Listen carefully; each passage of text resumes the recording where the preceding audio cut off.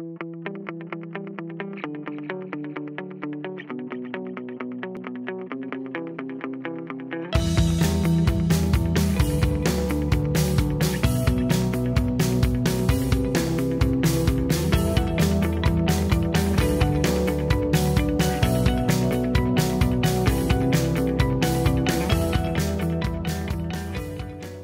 Clio Muse, όπως είπαμε και πριν, απευθύνεται κυρίως σε B2B πελάτες και αργότερα B2C. Οπότε δεν έχουμε δώσει πολύ μεγάλο βάρος για να βρίσκουμε users και downloads, ωστόσο έχουμε μία παρουσία στο ίντερνετ, δηλαδή έχουμε την ιστοσελίδα μας, τα κοινωνικά μας δίκτυα. Το πολύ σημαντικό είναι ότι ακόμα και ο business πελάτης που θα σου έρθει θέλει να δει τι θα έδινες στον end client. Άρα λοιπόν στο site ήταν πάρα πολύ σημαντικό και δεν το είχαμε κάνει από την αρχή, γιατί δεν ξέρω γιατί. Δεν είχαμε ακριβώς όλα τα tools που έχουμε με την τιμή τους, τις περιγραφές τους. Άρα στο website μας, ενώ είναι για business πελάτη, έχουμε βάλει και τις πληροφορίες που θα ήθελε ο end customer. Οπότε έχουμε ακριβώς τα tools, ο χάρτης, τα σημεία, ώστε βλέπει ο business partner τι τελικά θα πάρει ο δικός του πελάτης αν συνεργαστεί με σένα. Άρα για τον B2B, για την B2B συνεργασία, βάζουμε και αυτά που χρειάζεται ο B2C. Για την ενημέρωση του τελικού χρήστη χρησιμοποιούμε μέσα κοινωνικής δικτύωσης, όπως το Facebook, το Twitter. Τώρα για να μπορέσουμε έπειτα να δούμε εμείς ποιες είναι οι ανάγκες των τελικών χρηστών και ποια τα προβλήματα που αντιμετωπίζουν, προσπαθούμε τουλάχιστον σε ετήσια βάση να κάνουμε μία έρευνα για τα προβλήματα που συναντούν είτε στο προϊόν είτε γενικά και τα οποία θα ήθελαν να αντιμετωπιστούν. Για το λόγο αυτό τρέχουμε ένα ερωτηματολόγιο στο τέλος κάθε θερινής περίοδου προκειμένου να δούμε αν το προϊόν μας εξυπηρέτησε τους χρήστες και τους ικανοποίησε και σε τι βαθμό.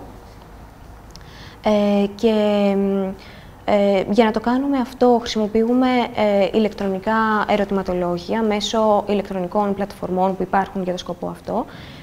Και έπειτα γίνεται η ανάλυση των ερωτηματολογίων και των δεδομένων που συλλέγουμε με στατιστικά προγράμματα, ώστε να μπορέσουμε να δούμε τα αποτελέσματα.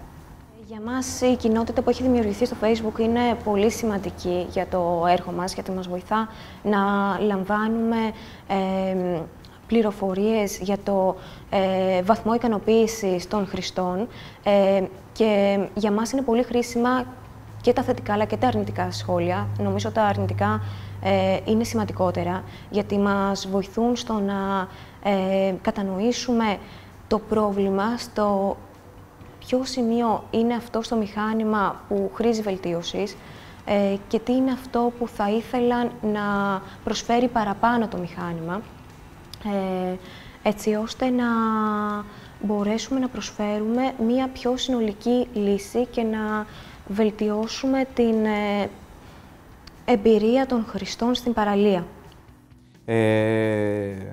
Κλασικά ξεκινήσαμε όλοι με ένα Google AdWords. Δηλαδή, πήραμε την Google, ξέρουμε ότι είναι ο πιο αξιόπιστος αυτή τη στιγμή σε αυτό το χώρο, ρίξαμε πάρα πολύ διάβασμα και ξεκινήσαμε λοιπόν να χρησιμοποιούμε αυτό το εργαλείο για να διαφημιζόμαστε, τουλάχιστον είτε σαν κομμάτι branding, είτε σαν ξεχωριστό προϊόν. Και μετά αρχίσαμε και χτίζαμε μια ολόκληρη ομάδα κινήσεων που κάνουμε, δηλαδή ένα group από πράγματα που πρέπει να κάνουμε για να ολοκληρώσουμε αυτό που λέμε marketing. Πήγαμε στο Facebook, βάλαμε και εκεί την ανάλογη διαφήμιση, είτε για κάποια event που διοργανώναμε, είτε για κάποια άλλα προϊόντα, τα οποία κάποιες προσφορές.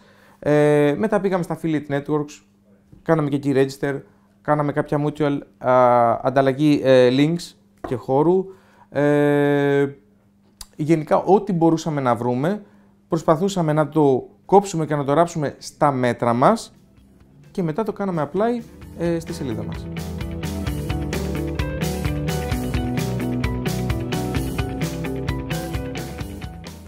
Για το ψηφιακό marketing πρέπει να σκεφτείς και να φερθείς έξυπνα. Δηλαδή, είτε θα κάνεις μια οργανωμένη προσπάθεια, θα ξεκινήσεις καμπάνιες, θα τις μετράς, θα βλέπεις το κόστος και θα τις αναπροσαρμόζεις, αλλά αυτό τακτικά για να έχεις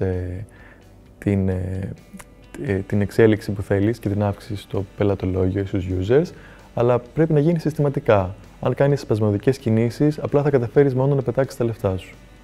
Σίγουρα θέλει πάρα πολύ διάβασμα. Υπομονή και επιμονή. Θέλει οπωσδήποτε να δοκιμάσει πολλά πράγματα, διάφορες τεχνολογίες. Αν αποφασίσει να απευθυνθεί σε κάποιον επαγγελματία του χώρου, να κοιτάξει λίγο το reputation.